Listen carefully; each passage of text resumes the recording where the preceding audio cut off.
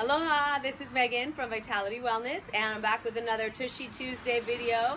So today I want to show you some exercises that bring together not only your abdominal muscles and your leg muscles, but also your tush, so that you're getting a lot done in a short amount of time.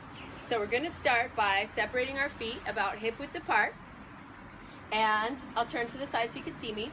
But you're going to just take a few deep breaths to bring your mind into your body, and then you're going to bend your knees a little bit, and I want you to place your hands on your hips, on the frontal hip bones, so the bones on the front of your pelvis, and push them back a little bit. Okay, so that action allows you to hinge over.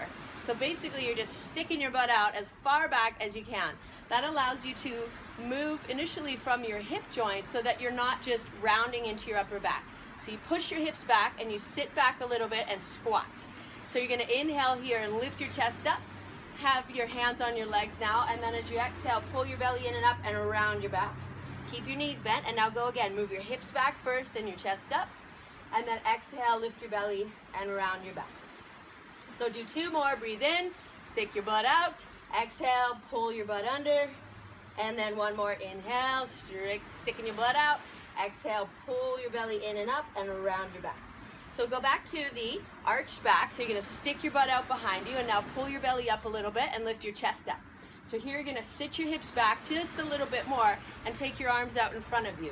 So if you've done any Bikram yoga, you might recognize this as the chair pose, but this is also a really powerful strengthening muscle activation for the lower body.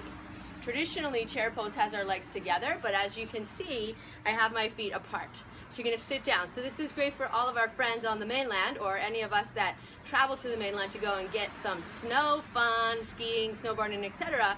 So you're going to sit your butt back and come down just a little lower. Roll your shoulders back, and then bring your arms in alongside your body. Ready? Go again. Inhale, arms up.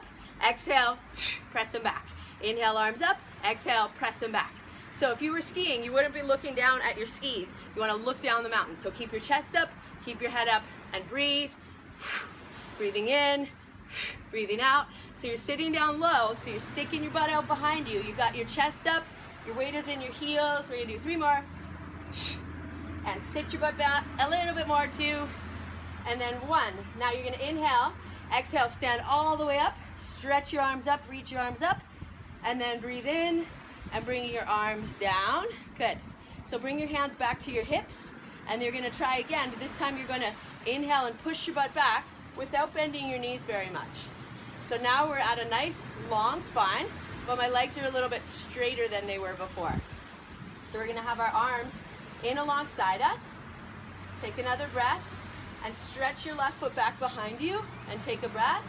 So you're going to activate your leg from your heel. So push your heel back and lift your leg up. Tap it to the mat and then lift it back up.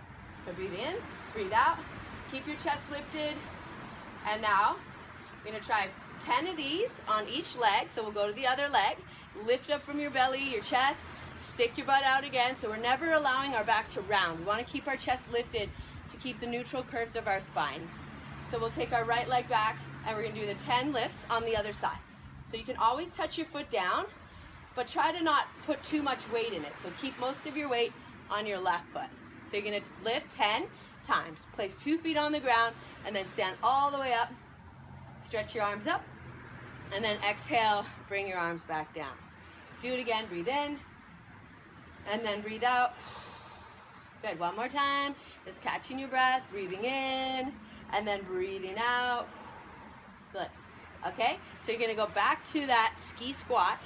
So you're going to take your feet about hip width apart, rolling back through your shoulders. You're going to sit your butt back. So if you need to, you can always put your hands back on your hips. So you push your butt back, and this time you are bending your knees. So you come down as low as you comfortably can, and then stretch your arms out in front of you and take another breath. Good. So breathe here. So you're going to stay low. See if you can squat down just a little lower without rounding your upper back. So your belly pulls in, your chest is lifted, and you're breathing. Good. So now you're going to combine the 2 movements. So take a breath in, and as you come away from the ground, you're going to take your leg back behind you.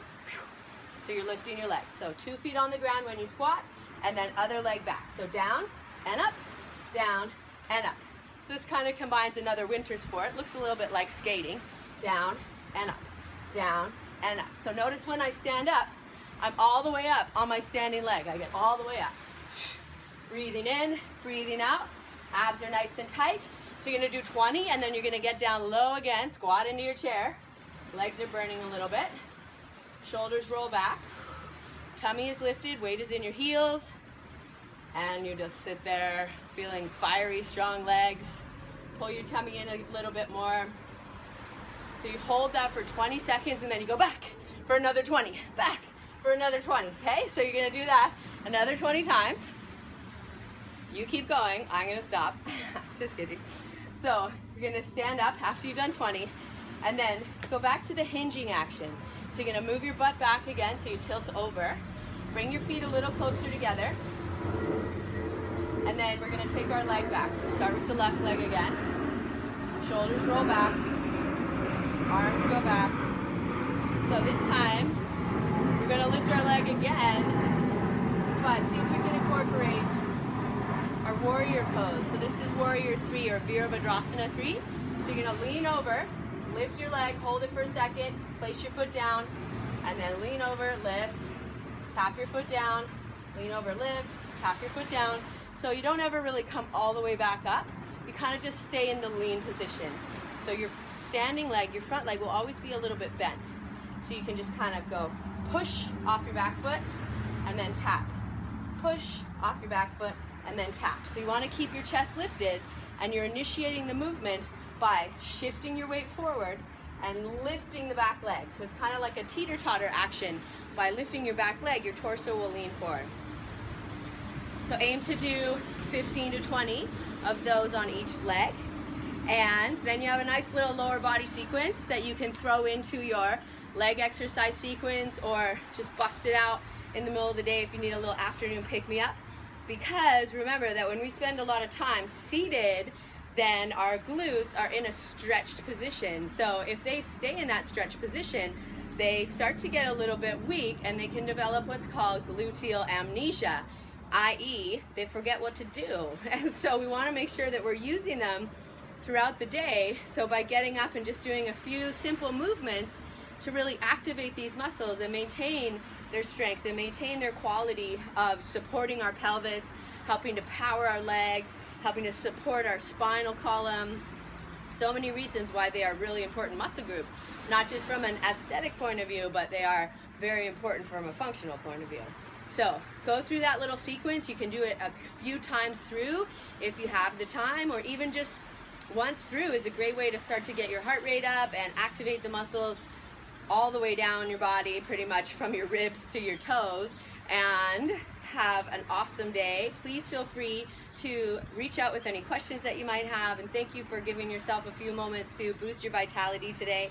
And I look forward to seeing you again soon. Aloha, namaste.